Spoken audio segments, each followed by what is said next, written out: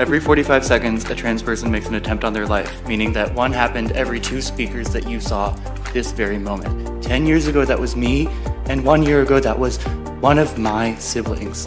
And tomorrow, it will be the children of people in this room. Your vote on this bill determines if that 45 seconds becomes 30. And that our blood is on your hands.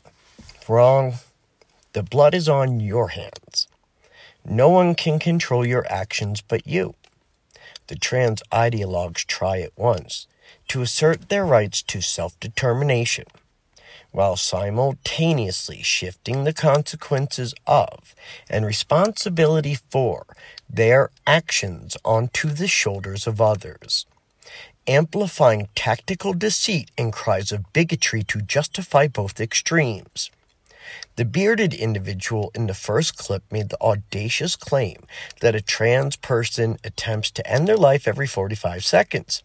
That comes out to be 3,840 attempts a day, 1,402,560 a year. Very odd, considering that according to the CDC in 2020, 1.2 million cases of attempts to end one's life were recorded.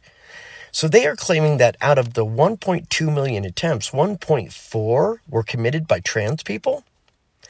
This kind of deception is not only endemic within transgenderism, but is the foundation of gender ideology. There was a time when, not that long ago, a person presented the risk of ending their own life, or even the threat of self-harm, when that individual was removed from society until a medical professional was convinced that the patient was no longer a danger. I am not necessarily advocating for that, just drawing the distinction that now the entire Western world is bending over backwards to accommodate the whims of a tiny minority who wields power by holding themselves hostage. Words are not dangerous, ever, period. Every generation but the youngest today knew, if only unconsciously, that no one is responsible for your emotions and how you respond to them but you. The only arbiter of one's feelings is the individual himself. If something I say, no matter how cruel you perceive it to be, triggers you, if opposing views or even insults make you feel unsafe, if a harsh statement enraged you or hurt your feelings, that is ultimately your fault. Words only have the power you give them. No one else is inside of you, acting as the architect, pulling your emotional puppet strings, determining how you feel. I simply don't have that power. Only you do. Having said that, there are many people whose words can hurt me. That is the nature of loving someone, making yourself vulnerable to them. When you care about a person, part of the unacknowledged agreement is handing them that power. It's much the same with inciting violence. It doesn't matter how persuasive a speaker might be. The only one responsible for your actions is you. It doesn't matter what words are used, what manipulations an orator applies. After all, no speaker is able to employ some sort of mind control technique such that they control an audience remotely. Similarly, a person's response to legislation passed by the state or federal governments is only within the control of one's self. If your reaction is that of hostility and violence, then that is a choice, a prerogative willingly and intentionally exercised. Now we have arrived at our point. The trans community relies on threats to themselves to justify the direction in which they are pushing the world, betting that our empathy will act as an impediment, preventing us from pushing back. They have convinced us that if we do, their deaths are on our hands. The logical fallacy trans activists are promoting is as follows.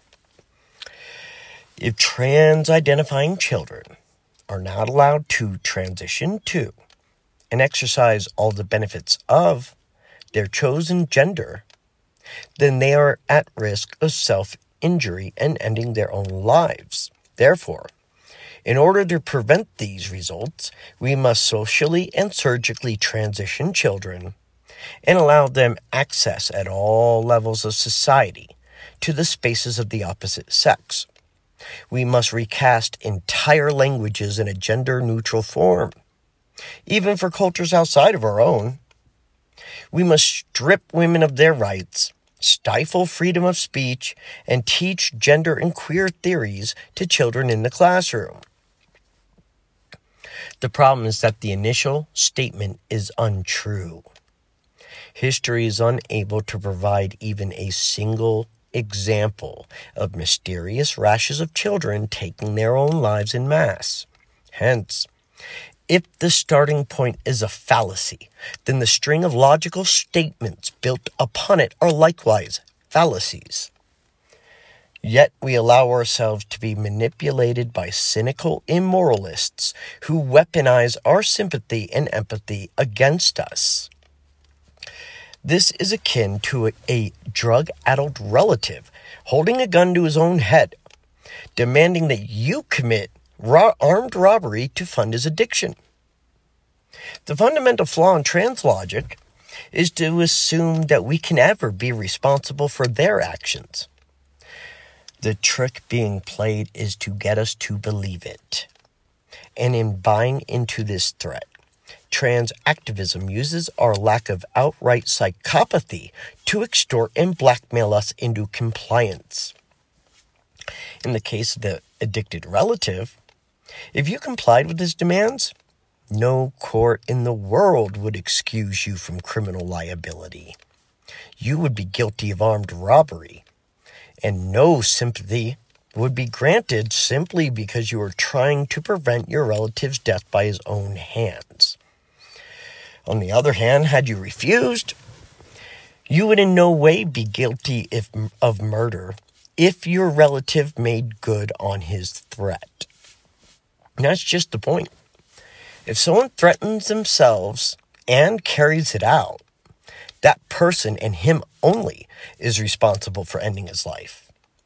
However, when we give in to the extortion attempts by radical activists, allowing ourselves to be bludgeoned by cries of bigotry and self-harm, only then do we assume responsibility for whatever terribleness may follow.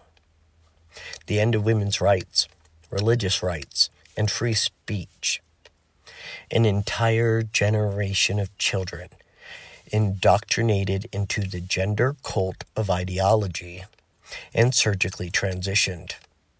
Sterile, unable to experience sexual gratification, an ever-decreasing birth rate, and the creation of a mechanized administrative Marxist regime. All this and more becomes our shared burden. The blame is ours if we do nothing. This is the choice that the woke devourers have thrust upon us. Assume the false responsibility for other people's actions by submission to those holding themselves hostage. Or recognize the actual guilt we will bear if we do not oppose the woke agenda. If we do not force them to realize that if they are offended, if they choose to self-harm, the fault is their own. They don't get to shift the mantle of blame upon our shoulders and threaten us with their choice to self-destruct. It's not that I don't sympathize with their pain. It's that I will not allow my better nature to be used against me by actors who are not so inclined to return the kindness. Then again, what do I know? I'm just some punk who cares.